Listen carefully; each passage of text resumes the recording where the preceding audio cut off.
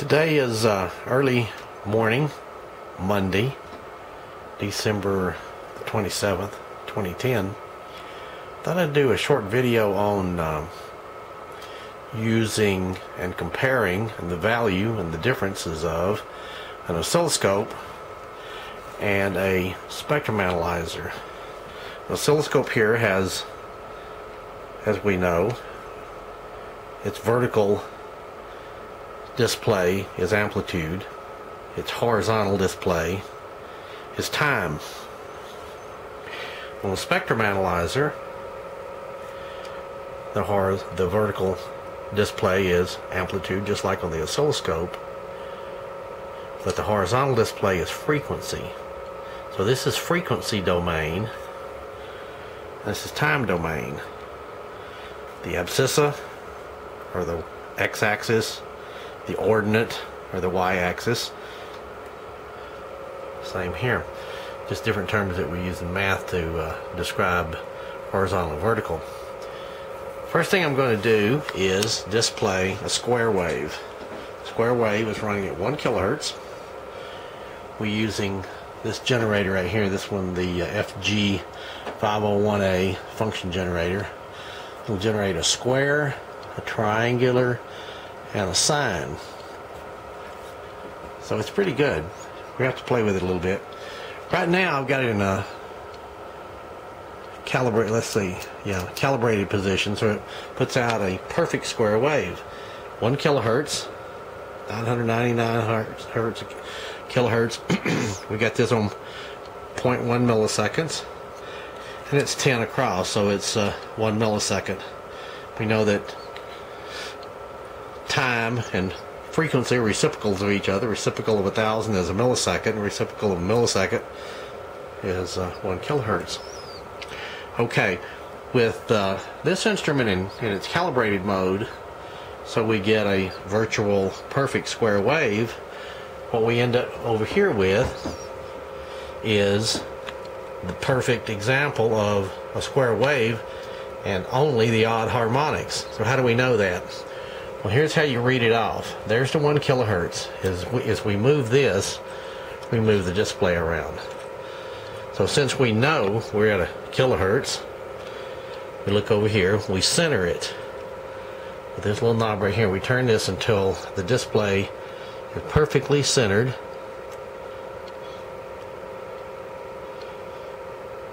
There we go. And it's a kilohertz.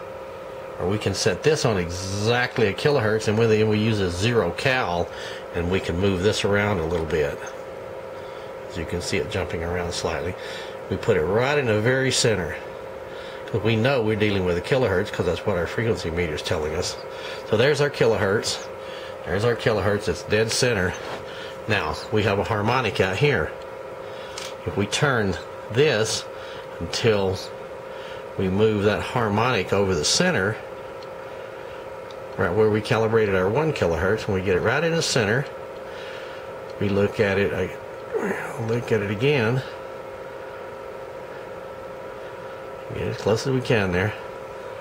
Voila, 3 kilohertz. So we have a fundamental of 1 kilohertz, 3 in a diminishing order here, amplitude, 1, 3. If we move this one over, we can read its frequency.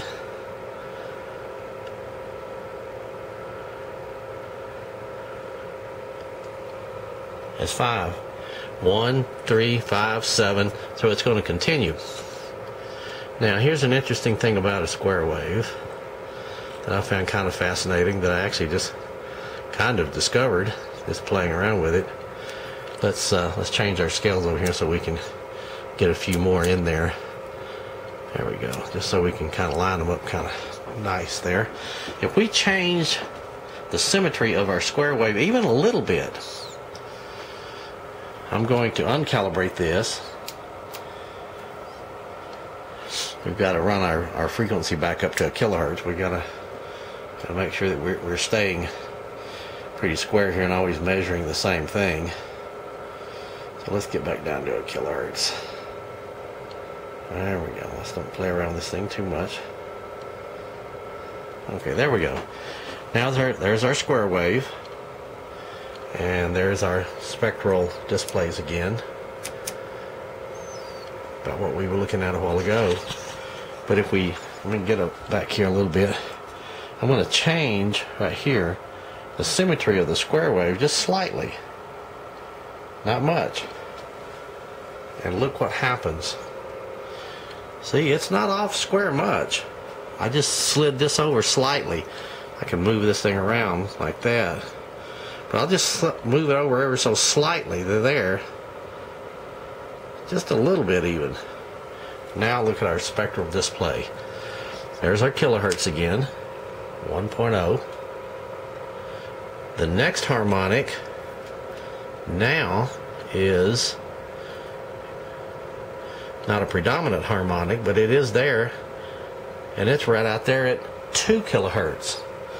So by just putting a little bit of changing the symmetry of the square wave, we changed the harmonic profile considerably. I found that very interesting. I wasn't really aware how sensitive it was. And if we again adjust up here, we can actually tell when our square wave is actually square again, because our even frequency harmonics go away. There it is. See, I'm surpassing it, going the other direction. There we go.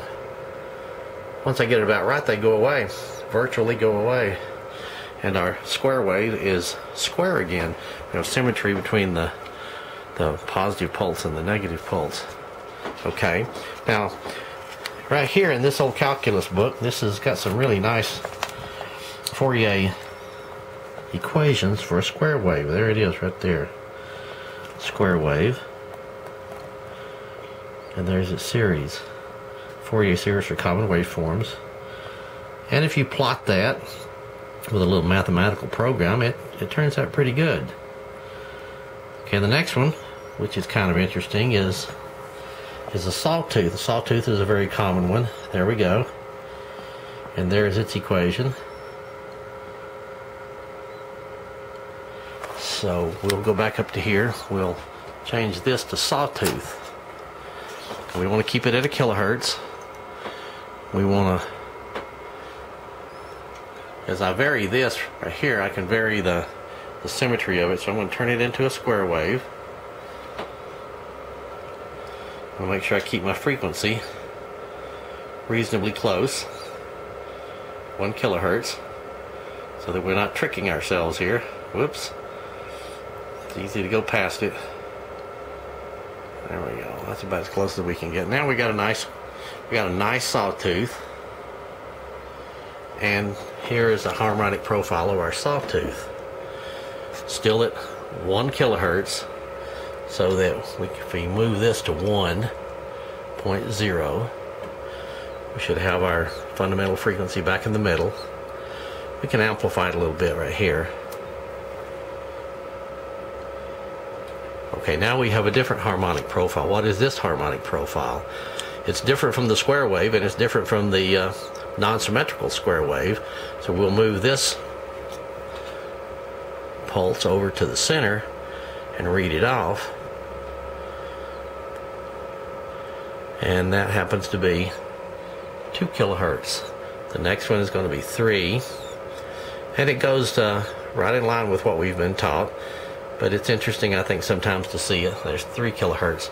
A square wave contains only the odd harmonics. A sawtooth contains all the harmonics, odd and even, in a descending amplitude. Still at a kilohertz. And lastly, we'll do a triangular wave. We'll change the up here again using this. We'll change this to a nice triangle.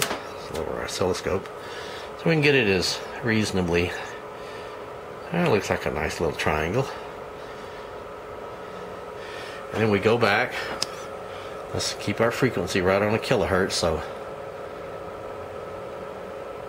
close as we reasonably can, not burning up too much time. There we go. and we put our meter back to a kilohertz. Now, make sure our pulse is in the middle. And look at that harmonic profile. Kind of interesting, isn't it? It's got a second harmonic and a third. It looks like that. Well, let's see if that is the second, because it can fool you. Let's move that. Let's move this guy over, and then read it off again. I think it is. Yeah, there's our 2 up there. So we got second harmonic. We got a stronger third, a fourth, a fifth. So the odd harmonics are dominant, but it does have even harmonics.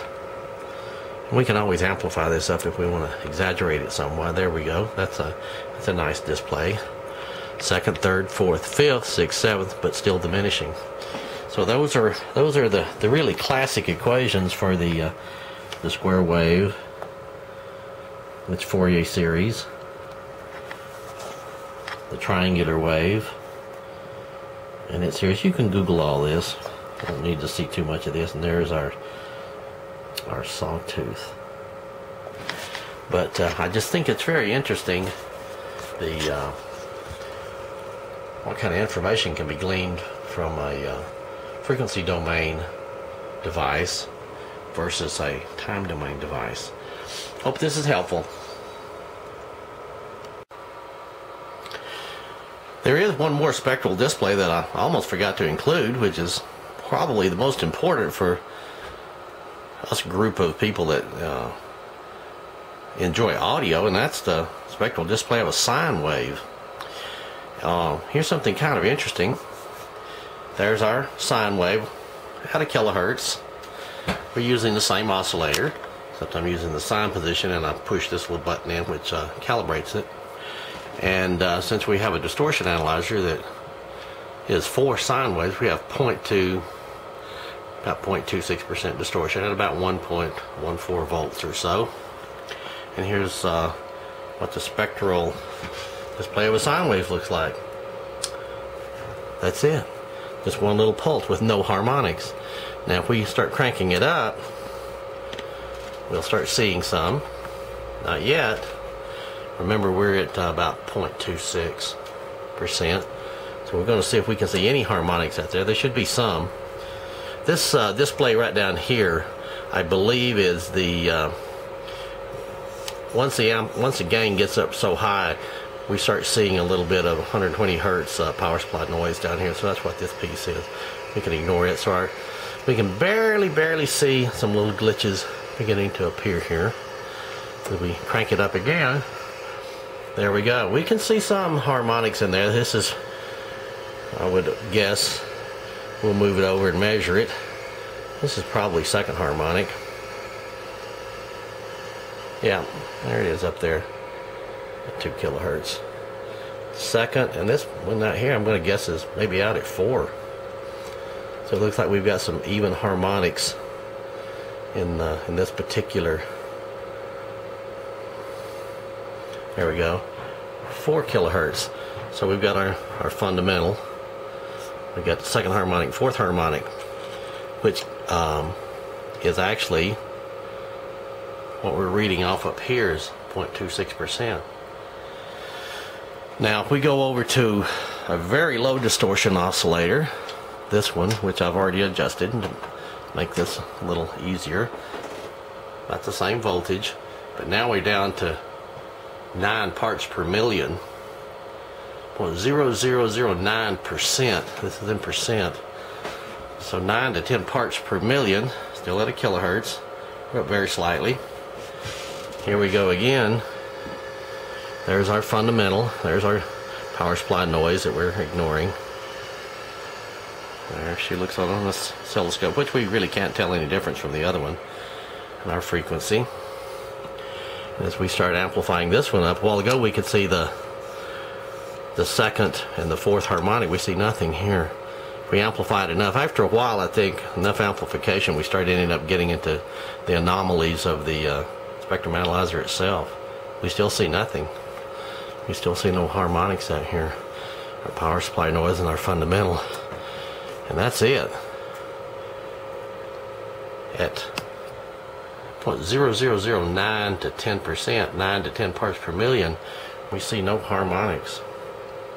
Let's move it back once more to the one where we've got more distortion here. Not bad distortion, but then there it is right there.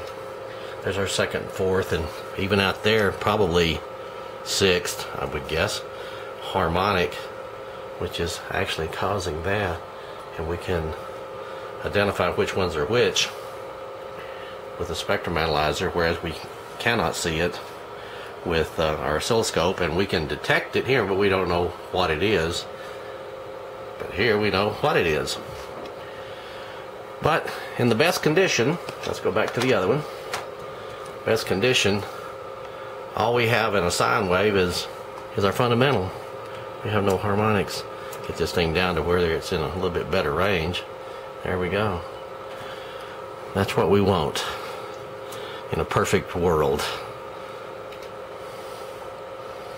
Hope this helps.